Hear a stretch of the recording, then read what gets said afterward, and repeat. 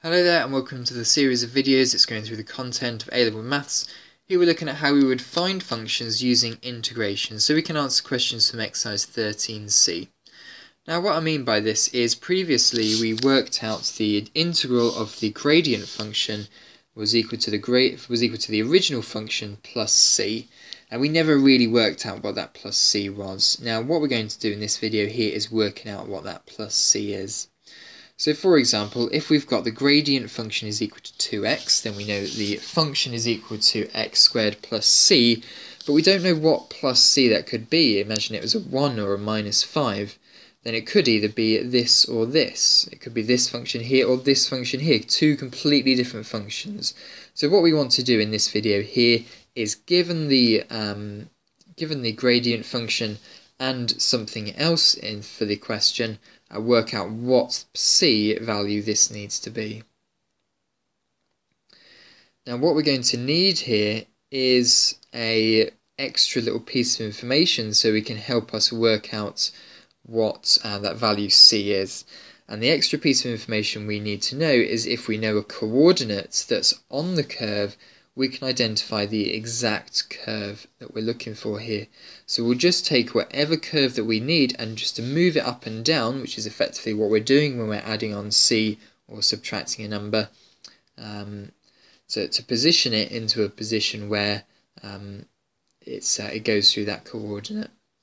So let's go through a question here then. So the curve x with the equation y equals f of x passes through the points 2, 15, and it has a gradient function here of 5x squared plus 3x. We want to find the equation of x. So the first thing we'll need to do here is integrate our gradient function,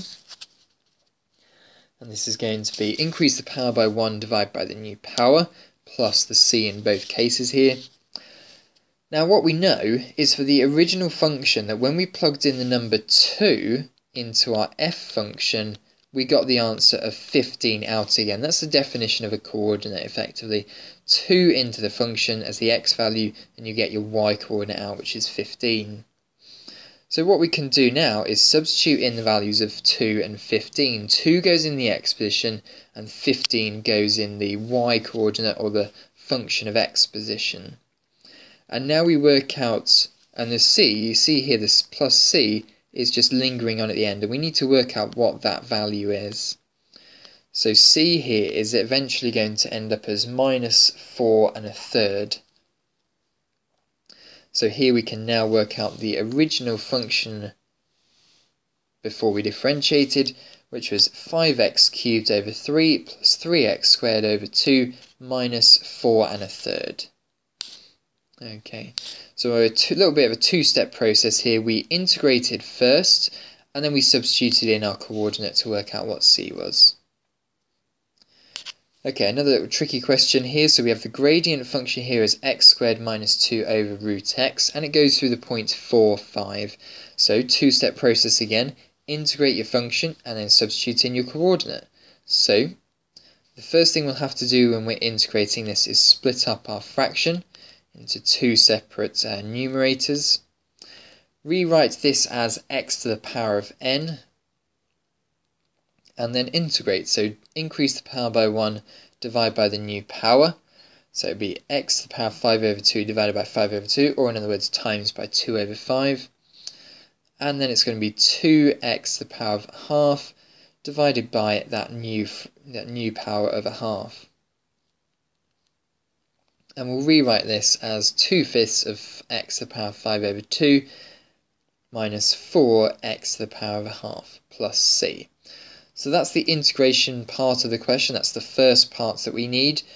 So now our original function is going to look something like this here. 2/5 x to the power of 5 over 2 minus 4x to the half plus c. And now what we need to do is find c by plugging in the 4 and 5 coordinate. So substitute those in,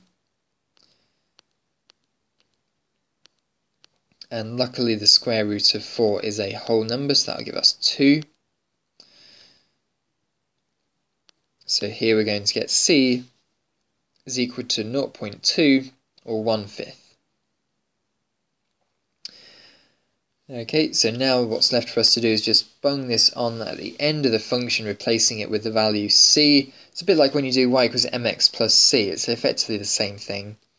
2/5 x to the power 5 over 2 minus 4x to the half plus a fifth.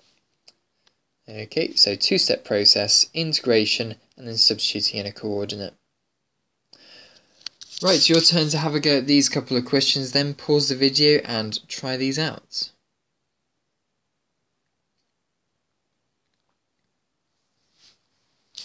Right, okay, let's have a go at question 1a. So the first thing we need to do here is if we're given dy by dx, we can work out y by integrating. So this is going to be x cubed plus x squared, increasing power by 1 divided by new power, plus c. And we're also told it goes through the coordinate of 2, 10. So in this case here we plug 10 into the y coordinate and 2 into the x coordinate, and we plus c. And then we work out that c here needs to be minus 2. So our final answer here is going to be x cubed plus x squared minus 2. Okay, question 4 here, given that the function passes through minus 1, 0, given that this is our gradient function, find f of x. So f of x here, the first part we need is to integrate. So this is going to be 3x cubed plus 2x squared minus 3x plus c. Now what's left for us to do is to substitute in the value of minus 1 and 0. So 0 equals minus 3 plus 2 plus 3 for the double negatives that appear here plus c. So that will cancel, so c is minus 2. So here our final answer is going to be f of x equals 3x cubed plus 2x squared minus 3x minus the 2. Okay, so there we are. That's your final answer to question 4. Right, make sure you have lots of goes at questions from exercise 13c. Make sure you can do this quite easily. It shouldn't be too taxing. But do persevere through the difficult questions and ask your teacher for help if you need any help. Right, thanks very much for watching.